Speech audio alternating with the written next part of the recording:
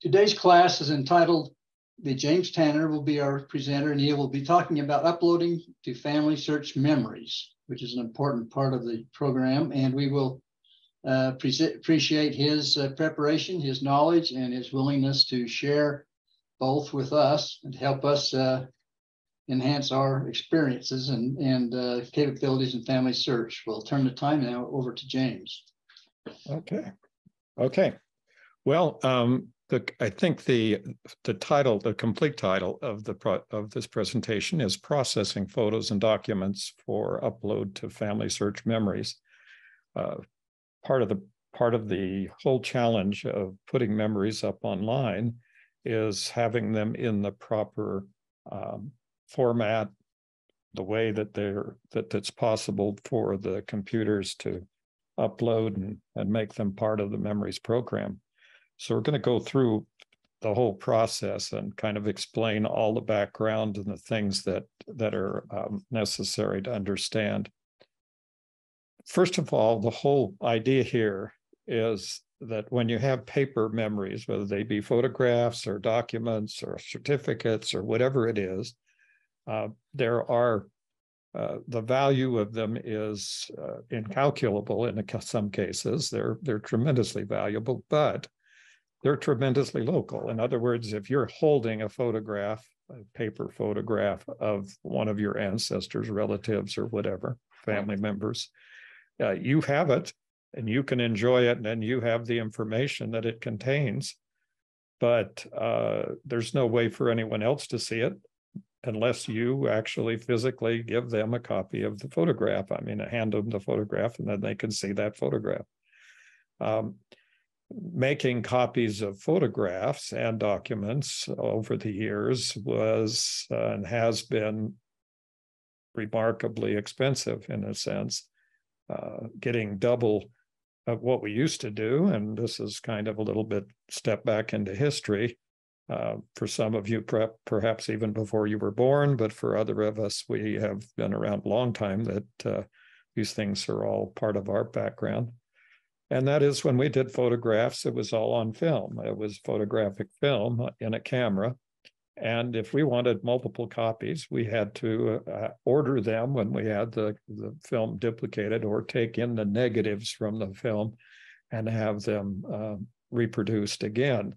So it was not unusual when we would have a roll of pictures, for example, on our cameras, when we took the film and had it developed, that we would say we want 3 or 4 copies of each one, or even a half a dozen, depending on what kinds of things. But those still are, those individual photograph copies are there. That process is not what you would call very efficient. There was a big step up in making copies when photocopying, meaning what we might call Xerox copying or that type of reproduction in copy machines that are now almost everywhere, basically allowed us to do very poor copies in that day in black and white. And so they were all black and white photocopies, and the images of those were usually very poor. As technology changed, so did our ability to share information. And eventually we got to the point where there was a scanning process that was developed that would allow us to scan an image and create a computer file of the digital image. So that kind of broke us free of the paper, and we were able to have digital copies. Over the years, that ability to do that has become greater and greater, as you have a greater ability because of 2 factors. One is the size of storage capacity, and the cost of storage digital files has dropped immensely. The difference today for a few cents, or less than 1/100th of a cent per copy, if you want to look at it in some ways, hundredths of a percent per copy, because now storage for computers is virtually unlimited. You have, there's no upper limit in the amount of information that you can store. And even if your information today and you think, well, you know, that isn't quite true because you still have to pay for it, but the cost of that, of it, for example, I just replaced two of my hard drives with a 16 terabyte hard drive, which cost me about $320 on a per copy per image basis. The tens of thousands, hundreds and hundreds of thousands of images that I could keep on that drive are down to almost hundreds of 1 cent per image. So we're, you know, from the standpoint of memory, this is, we're in an entirely different world than we started out at many years ago, when hard drives were expensive and people worried about the size of the memory, of how much memory they had on their computer, that it would hold what if you could even copy a photograph, because it may have too much memory. And so a lot of the things that I'll talk about today have to do with overcoming this idea that there's an issue with how much memory we're using to store information and move that information. Additionally, on FamilySearch, there is an ultimate limit of the number of items that you can upload at a set amount of memory for each of those items. And so when you reach that, there's simply no more capacity on that particular, on one individual, but if you can spread it out over a family and obviously get a lot of images, and it's into like 1,000 images or more. So being on in that kind of situation, it really isn't, there are no limits that most people are going to run into. And digitizing their photos and documents. So this is something you can just do and do it as as expeditiously and as best you can. And we'll talk about some ways of doing that better. So you're really looking at three different types of electronic equipment. We have cameras, and we have what we would now, I'm going to call generically, smartphones. And then we have dedicated scanning devices. This is a flatbed, called a flatbed scanner. And there are other kinds of scanners. There are page scanners and high-speed scanners that will flip images through. And there's book scanners, and there's other kinds of lots of kind of an ultimate number. But for people in their own home, these are the kinds of things that you're most likely to use. And there really isn't any difference. They're all scanning devices. If you have a very old camera and you're using a very old digital camera, you may want to upgrade your camera to something. There's some threshold areas in camera resolution, and we'll talk a little bit about resolution here in a minute. But these are the options that are basically available. Is one better than the other? No. Is one preferable over the other? Not really. They're all completely good, completely valid, and they do the job. From the standpoint of the quality of the scanned image, a flatbed scanner is preferable because it holds the document flat. So you have a paper document that's flat. And so it's even all over, and it's not skewed, and it has everything on the document or image visible. So there's some slight advantages to using a flatbed scanner or some other type of scanner than it is to use cameras and smartphones. But the best camera or scanner is the one you have with you. So if you're traveling, or if you happen to go to a relative's house, this has happened to us any number of times. I can't imagine how many times, where we go and they say, oh, we have these, you would like to see the photos. And so we are, presented with a number of photos. Well, if you don't have your camera or your scanner with you, sometimes you have to say, well, can I borrow these and bring them back to you? And a lot of people, surprisingly, do not want you to do that. And so they will just, so you may lose the opportunity to capture that information or those documents or those letters or whatever it is. But if you have your camera, with you, which some of us now carry a camera like virtually all day long, every day, and that's a smartphone, you can use that to take pictures, and they're perfectly acceptable and perfectly uploadable to FamilySearch and any other website where you happen to be using to host your photographs and documents. So this is a screenshot of this. It's an image of some of the equipment at the BYU Family History Library, and we have a rather extensive amount of very sophisticated digitizing equipment. What we have here is a whole range of flatbed scanners, some very large for very large documents. That's where it starts to get a little bit interesting, and some are quite high resolution if it becomes a factor in what you're trying to accomplish. We also have book scanners and all the other types of scanners that I've mentioned for slides, for video, 8mm film, for movie film, for all types of CDs and all these kinds of things. Anytime you've got a type of one of the older, I'd say, historically active type way of capturing images, we have something at the BYU library that will probably transfer that to a computer and to a computer file that can then be uploaded to FamilySearch. So why FamilySearch? Now, why are we talking about FamilySearch other than the fact that we're FamilySearch missionaries? We work at the BYU Family History Library, which is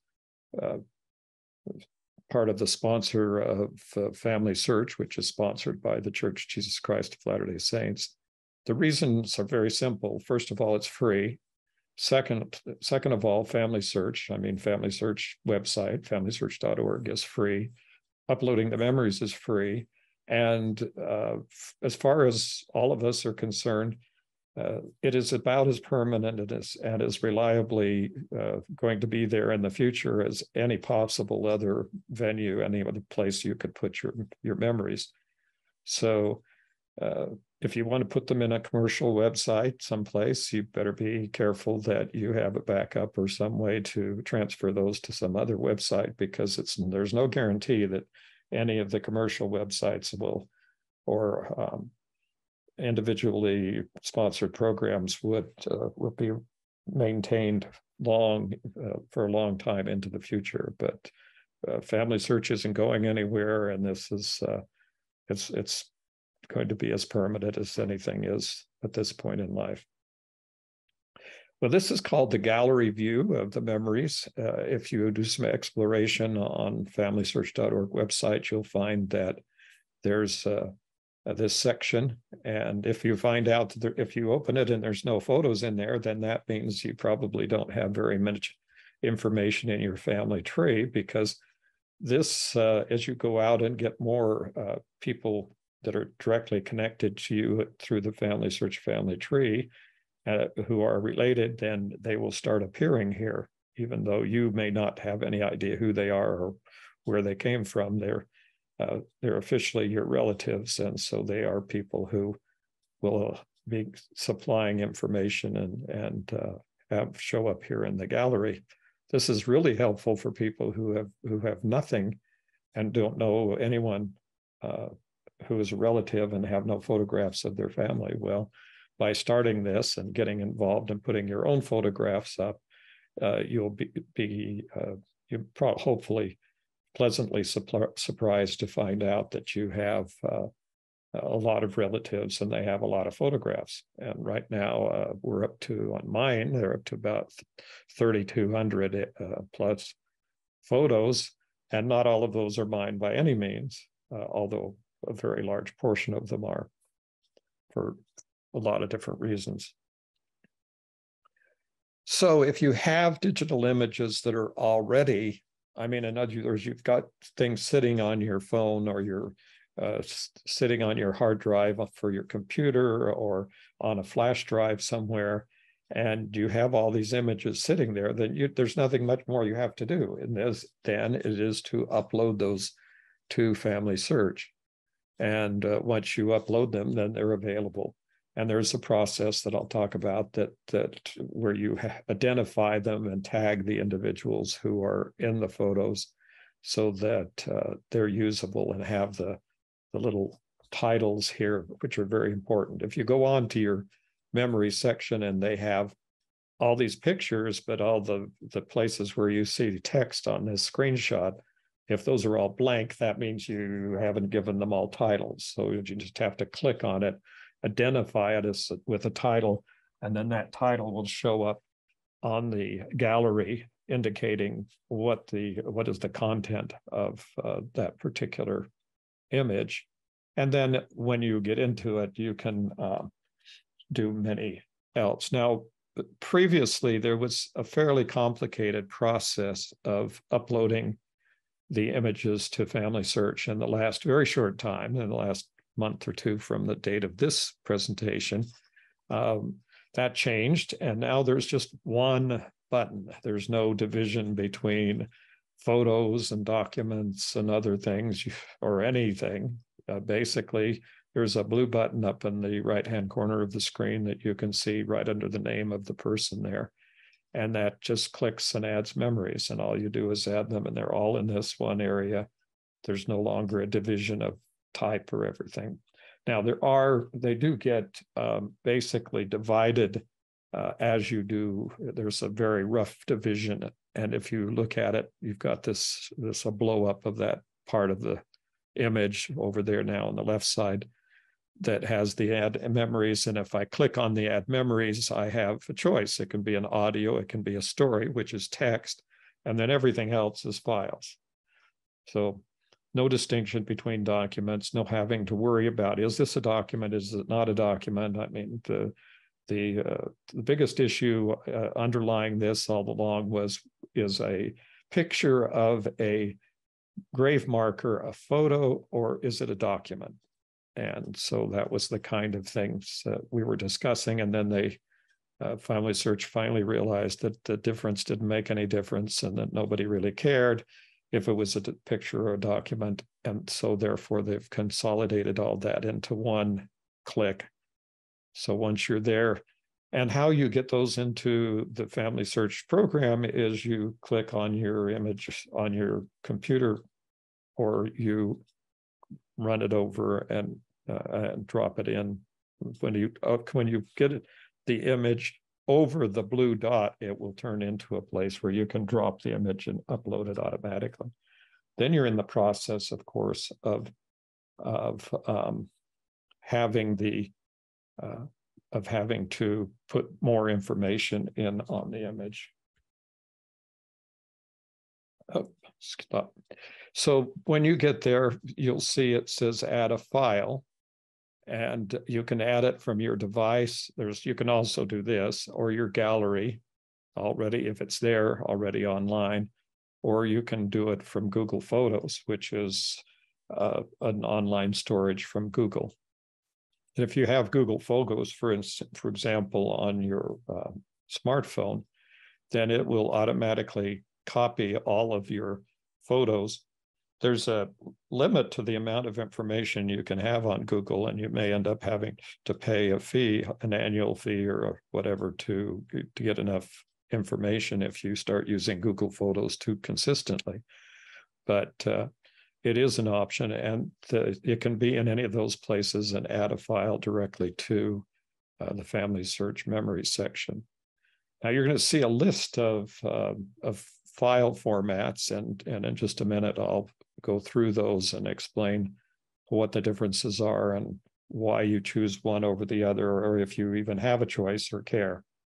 In addition to that, you can add a up to 10 images. And you can also mark them public or private. Now, there's no really, the logic of putting them in as private is only if they are not, if they're living people or some other reason why you would not want to have their images online. But the problem with that is doublefold. First of all, if they're really not something you want to be public, my answer to that has always been and will always be, don't put it online. Don't bother to put it online until it's clearer that you want everyone to see it, because it's just not. And the problem here is if you mark them private, at the present time, there's some difficulty. If you pass on, if you die, your images are still private, and there's presently no mechanism to make them public. So I don't know why you would do this. But you can also save a story and right here and have a list out, like I said, up to 10 images to go with that story that you've created. So you can create a story with up to 10 images. And there is a limit of the size of this story, because you'll see 0 of 144, and that's what it'll just be a countdown and tell you. You can also record a memory directly by just clicking there and starting to talk through the whatever microphone on your phone. And by the way, there are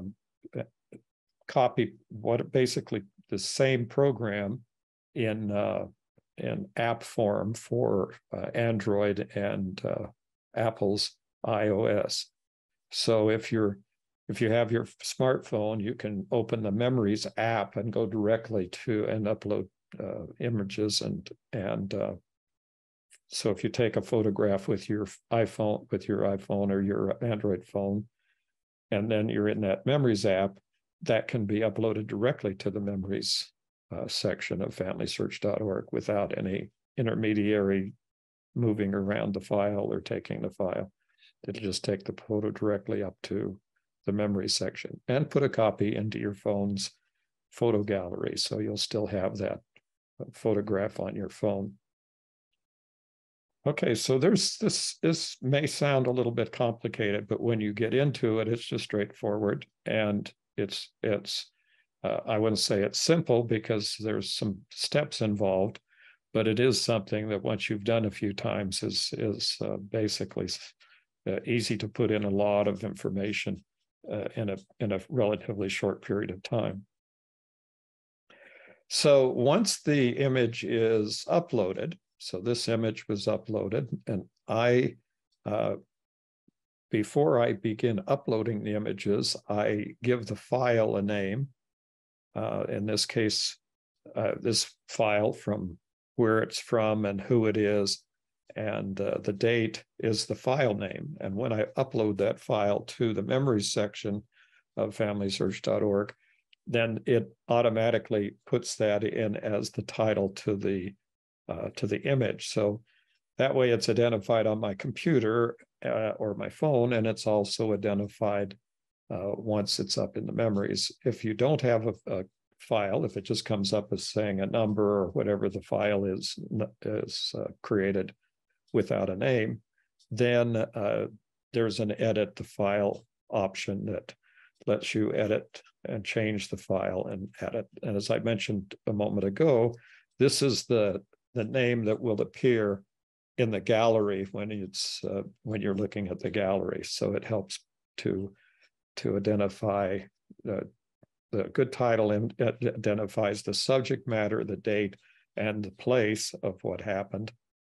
And that way you can that puts it into the context of the photo. Now, over on the right-hand side, there's a list of, and I'll blow that up a little bit. It's a list of things that are very, very important to put in. First of all, a date. There really needs to be a date. And one of the challenges we have is that we get a lot of photos. If we get, like I have gotten thousands, tens of thousands of photos from relatives over the years. And of those thousands of photos, very few of them are actually identified at all. So it's it's been interesting. But as we start working, one of the things coming out of Family Search and that they're exploring is the possibility of having artificial intelligence photo identification, so that if you identify one photo, that it will go through and match it to all the other photos that you put up and say, all these photos seem to be the same person. And then you'll be able to put the title and identify the people all at once. That technology is available now, and will, at least is being discussed and actively pursued by Family Search. So we'll see what happens in the very near future with that. The event place is extremely important. It's not always possible to identify that, but what we do know we should put in, and a date and a time will help that the photo to be further identified and used in the future. And you can see below that the file name is the file that was uploaded. And this particular file was a TIFF file, TIF file, and we'll talk about those files now. So they take these file formats. Excuse me. So we're talking about a number of different formats, and I'm going to go through each of these file formats, but to explain the concept of a file format, there are literally hundreds and hundreds of different file formats, and perhaps as many as thousands over the years that computers have been created. The problem with the challenge of having so many file formats out there is that if you have an old file format that's abandoned for some reason, then the information that you have in that file may either be very difficult to open and examine, or maybe even impossible from the standpoint of not even being able to find a program that will do that. Now, the history of that, I learned the hard way, and many of the things that I learned over the years, I learned by having terrible experiences with them. I had many years ago began keeping my personal journal on a computer in a format used by Apple called MacWrite. It was an old Macintosh program. And I had many years of my journal on MacWrite, and then it, just because of changing newer computers and developing programs, I basically switched over to using Microsoft Word because I just liked the program better, and it was had more versatility, and it was a better program at that time.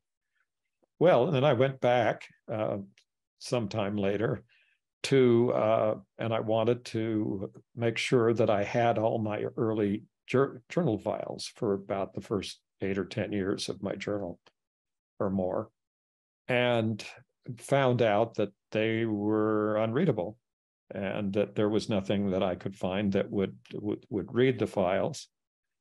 And so the only thing we found is because at the time we were my brother and I were running a computer business, and we had been stashing our old computers back in the back room of our office.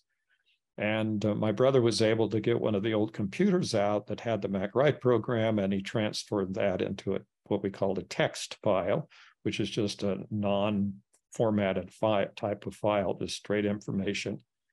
And I was able to recapture all of my journal articles. Then the problem occurred because I had been writing in MacWrite, in Microsoft Word for some period of time, and another 8 or 10 years of journals or more, and went back to try to, and then I was being hysterical, of course, and so then I went back and was going to try to capture those, and found out that all those Microsoft Word programs had been abandoned by Microsoft, and I couldn't read any of them with Word.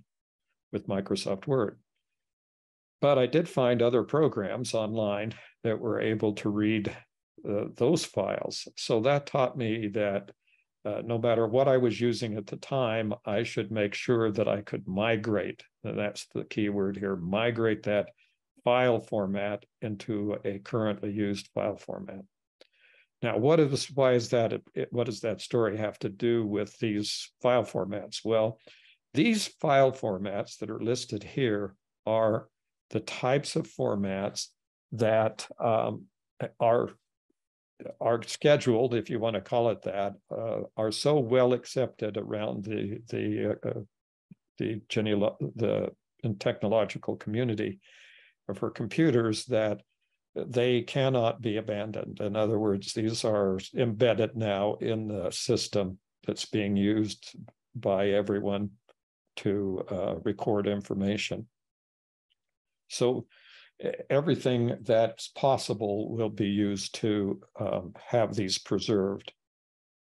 And this is not just information that's coming from FamilySearch or from me personally or whatever. This is the basic place to go in the United States to get the idea of what is and what is not preserved. And we're not just talking about digital images, we're talking about paper and film and even collectibles and anything that people have collected that they think should be preserved from a museum standpoint, from an individual standpoint, whatever it is, cloth, everything. They have, under this Library of Congress Preservation Directorate, which is the address is just, it's under, just look under, it's hard to find on the Library of Congress website. All you have to do is do a search for preservation, Library of Congress preservation, and you'll go right to this. And it's called the Preservation Directorate. And then it says preservation home, which is what this is. And then there's a list, and it will list every type of item, anything that would possibly show up in any museum or any library or any archive. And then they have guidelines for how those items should be preserved. So this is the key place as far as preservation is concerned. And they will link you out to lots of different sources with lots of information and archiving supplies and all sorts of things come out of this preservation directorate. But the key here is what I've said on screen is basically they recommend the same list of formats that I just went through with FamilySearch. So it's no coincidence because FamilySearch simply came here, found out what was acceptable, and decided that they would emphasize those. So this is how that all came about, and this is where all those come from. Now, just in case you're saying, well, what's the real list? This is a table of the real list, and they're gathered together in by categories. And you can see that there's a lot of different variety, and there's descriptions of how each of those kinds of files is what's good about them, what's not good about them, and why they're using them and talking about them. But you'll see that there's bitmaps, BMPs, and there's the JPEGs and TIFFs and PDF, and all that's on this list. So all of these are the ones that are that are acceptable, with additional ones that are not recognized by FamilySearch but are still used as different ones. So the particular I've put that link on there on the slide here to this particular spreadsheet showing the different types and how they all add up. Now, anything outside of those, anything specialized programs or whatever that create images that don't fall into these categories, there's nothing wrong. They're not going to vanish. They're not going to disappear. But there's no guarantee that they will be used in the future. So There's nothing that says that it happens. It's always very important to gravitate to these basic formats for whatever images you scan or use in your camera or whatever else. Now, I'm going to explain each one briefly because it can get a little complicated, and there's really nothing more than what I say that you need to know about these unless you're a photographer. When you get into professional level photography, my explanation will sound tremendously simplistic. In other words, it's really simple. There's really a lot more you can say, and in fact, there are books written about, and online there's just an endless stream of discussion going on about all this. So when you start moving into, if you have aspirations of doing photography professional, you will learn all this, and it will become kind of the basic background to everything you do in photography. Or if you're an archivist, or if you're working in a library with archives or whatever you are, if you are getting involved at that level, then this is not the complete end of the discussion. This is the simplistic view of it. So JPEGs are ubiquitous. They're everywhere, and they're the most commonly used image format. And many smartphones only produce, and a lot of the cameras, of digital cameras, only produce JPEGs. So you'll basically have a JPEG file, whether you like it or not. And that's basically what you did. Now, you'll keep hearing the term lossy. Basically, JPEGs were created, as I started to explain at the very beginning, when memory size was a major factor in an image. If you go back to the old floppy disks and the old ways of storing information, most of the images that I create today are too large and that would not even fit on one whole floppy disk. So you couldn't even get one image on a floppy disk. But today I can store tens of thousands of images on my camera with a SSD, a solid state device, a flash card, or whatever you want to call it. So today the size isn't important. From a photographic and editing standpoint, the lossy is important. All it means is every time you copy this, when you first create it, it loses the ultimate amount of information that could be captured by the device. So it's not good, it's not bad. From the standpoint of uploading to FamilySearch, and from the standpoint of genealogy, a JPEG is perfectly fine. And there's no the downside of a JPEG only becomes important if you are working on it in a sort of a way that you're going to edit that photo heavily or whatever. TIFF files overcome that to some extent, and they're lossless, meaning that most of the information is retained, and the file size gets markedly, greatly increased. So the size of a JPEG file is relatively small. The size of a TIFF file is much larger. And then we get over into something that is not accepted by FamilySearch presently. And this captures all the image information from a camera, and that's called camera raw, or raw images. And just recently, if you have an Apple iPhone, and there are some of the other brands of smartphones out there, that you have software in the iPhone and the other smartphones that will take your images in camera raw. Now, the good part about that is it captures all the information if you're worried about it. The bad news about it is that there's not much you can do with the photo because it isn't developed at all. It's like an undeveloped photo, and you will have to probably end up processing that photo through Photoshop or one of the equivalent type programs that, when I say Photoshop, I mean Adobe Photoshop. And one of the programs on your computer. So it's not convenient, but it does preserve all the information and gives you a higher quality image, a higher resolution and quality image, because it can then be changed and saved as a TIFF file, or saved as a zip file, or saved as a PDF file, or whatever other file format you want. So there's from professional standpoint, from professional photographer standpoint, then that is a camera raw is something that is seriously considered and usually possible.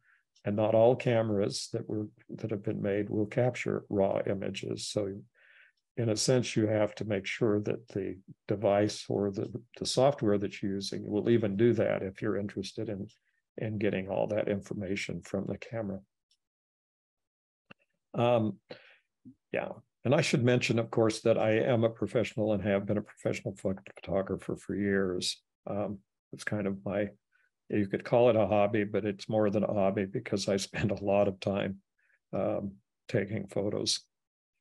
Okay, so there's some other image formats that are out there. Bitmap or BMPs are very common, and it's the Microsoft. This is Microsoft's file format. And so you're likely to run into photos that are images online, particularly, or shared with you or whatever, that come out as a BMP file. There's nothing wrong with a BMP. They're easily transferred as to JPEGs. All of these file formats can be moved into one other ones, except you cannot, once you've got a raw photo, which is the total information, anything else you do has less information than the raw photo. And there's no way of going backwards. So you can't take a JPEG and turn it into a camera raw, because the camera raw has to be done at the time the image is taken and captured. So even some of the devices today, like the scanners and things, there's a few of them are beginning to get into the idea that they could take a raw image picture. But most of the devices out there process the images as they take the images and turn them into one of these formats. PNG is called Portable Network Graphics Files, and this is something that was created. They're smaller files. They're very fast. They're fast loading files, and they are very much used in web graphics, logos, charts, illustrations, things that the quality of the image is not as important as how fast it can be loaded on screen. So this is something you'll see very commonly. And the last ones are Adobe's own photo file format that's called PDF, or it's a portable data file. Basically, for documents, PDF is very much desired because it's very easy to work with. There's a downside a little bit because everybody can read PDF files, but if you want to start editing them or exporting them as JPEGs or doing different things, reorganizing a PDF file, then you get into the problem of having to use programs that will edit PDF files. And the main one is called Adobe Acrobat Pro, the Pro version. And then there's an Adobe Acrobat, which is just a viewer. It will view PDF files, but it's very limited in what it can do with a PDF file. So most of us who are totally immersed in doing this kind of thing and moving thousands of images a month, basically what we're doing is working with all of these file formats, and some of the software tools that we need become very important. This has been something I've been working with now for probably around 40 years. And it's basically just part of the background of the things that we have, the Adobe programs, including Adobe Photoshop and Lightroom and Acrobat and all the other Adobe programs for creating all of the videos and presentations that I've been doing for the last few years. And then these, of course, will handle all of these other programs that are out there. So there's a lot of other equally as good and some free programs that do a lot of the things that we're talking about. But from the standpoint of a genealogist who's simply interested in getting their information onto FamilySearch or getting your information in a format that can be transmitted or saved to other people, members of the family, there are simple tools that are built into most smartphones, and you can send a photo, and you can send a graphic once you have it on a photo. Once you scan it into, you can then transfer that to your phone, you can transfer it to your computer, you can transfer it, then it becomes part of the internet and part of the Bluetooth, Wi-Fi world where documents can be floated around between the different devices. Probably need to do a class on how to move all this stuff around, but right now it's part of something else. Now we're moving into audio file and movie file formats. And so we have MP3s, which are compressed digital audio file formats. And these are that's the most common audio file. In fact, if I were independently recording this or recording a video, I would have an MP3 file when I got through, or a WAV file. They're both the same. And the WAV was used by IBM and Microsoft. And so they're both very, very common, and they're both interchangeable, and most all programs will recognize either one. And then the basic formula for common video format is called an MP4. And this is the format that's used if you want to put a video uploaded like we do with the BYU Family History Library videos. They go up onto our YouTube channel, and they're all in MP4 format. MP4 includes the sound. So the MP4 does not need a separate MP3 file. It is all part of MP4. So you get audio and video at the same time. So those are the common formats. There's the pros and cons. There aren't any particularly. They're all useful. They're all going to be used extensively in the future. No one's going to abandon them logically. Illogically, if you'd created a device that didn't recognize some or all of those file formats, it would not be, you couldn't sell it. So it's kind of embedded now in our society, in our world. And the summary of that is the best file format is the one used by your digital scanning device. Whatever you're turning out is just fine, and you shouldn't be worried about it. And if you get up to the level of understanding the nuances and difference between all these files, then you can get your opinion and use whatever you want.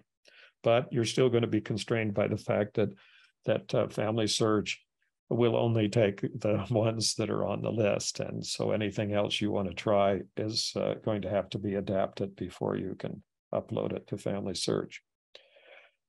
So a little bit of note here about resolution. I think it's important, and we'll run through this quickly. Basically, if you go to that Library of Congress website that I talked about, the Library, the Preservation Directorate, they're going to tell you all you need is 200 to 300 DPI. If you go to the National Archives, all they're going to tell you is you need 200 to 300 DPI. Scanners today will do 36,000 DPI or some, terrible, huge size amount. The reality of it is that your eyes can only discern 300 DPI images. If you have a dot matrix image, meaning it made up little dots at 300 dots per inch, and you hold it 5 or 10 inches in front of your face, you can't see the dots. Okay, so that's what it is. And the National Archives and Records Administration, our National Archives, clearly state through 200 to 300 DPI is all they need for preservation. And you can read through all of this on the National Archives website. And I've given you that link if you'd like to go in and look at the technical documents. Higher resolution gives you a larger file size and a larger print size, meaning you can print out a larger piece of paper. So what is the resolution of these giant images that we're seeing here in Tokyo, for example, on the up here? They are all at probably as low as 72 or even lower images, dots per inch. If you were to look at those images, you would be up close, you would see the dots, and they'd be big dots. Okay, so here's the difference. This is a photograph. This is what a photograph looks like. Okay, so this is an actual photograph. Actually, this was a glass plate photograph, meaning it was done on an old glass plate. If I zoom in on this photo, then I don't get any pixelation. What I do is I get granularity. I'm starting to see what looks like little grains, and those are the grains of the silver iodide that's used to create the image. So, you know, and because it's on a screen, on a computer screen now that I scanned it or to get it into scanning, then in a sense, you're still going to see some dots, some of what they call the pixels, the individual image parts. So now if I go to another image, 10 points to anyone who knows where this is, and I zoom in, then you're going to start to see pixelations. Those are the little square blocks that are the components of the sensors that create the images in digital devices. So that's what you'll see. And in the old days, there were negatives, meaning the camera took a picture on a piece of negative film, and then it was printed on a piece of paper. So this celluloid or cellular film was then just with a light was shined through it, and it was it was the colors were the tones, the black and white tones were reversed, and you got a positive image. So when I was digitizing a lot of my grandmother's photographs, that's these photographs that you're looking at, I had the original negatives. I had to build a light box sense where I could shine a light through the negatives in order to capture the digital images. And I was able to do that. So now, so you've got, when you start to do scanning, and I mentioned on your smartphones, then there's a number of programs out there that are free and will scan images. Now, what's the difference between taking a photograph and doing a scanned image? The scanned images will flatten the images. They'll make sure it's square. They do some extra software things that are very helpful when you're trying to take a scanned image with your smartphone. So there's Microsoft Office Lens. There is Apple Notes from Apple, and those are the ones that are most used, the Adobe and the Apple and Microsoft ones.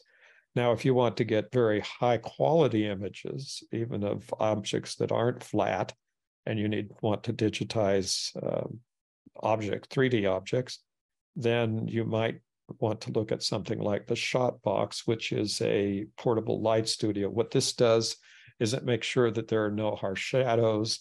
You can have standard backgrounds and things like that. And it uses a smartphone, once again, to take the images, but it also has a stand that lets you put any number of different cameras on the light boxes. They're quite an interest. We have one of these for use at the BYU Family History Library.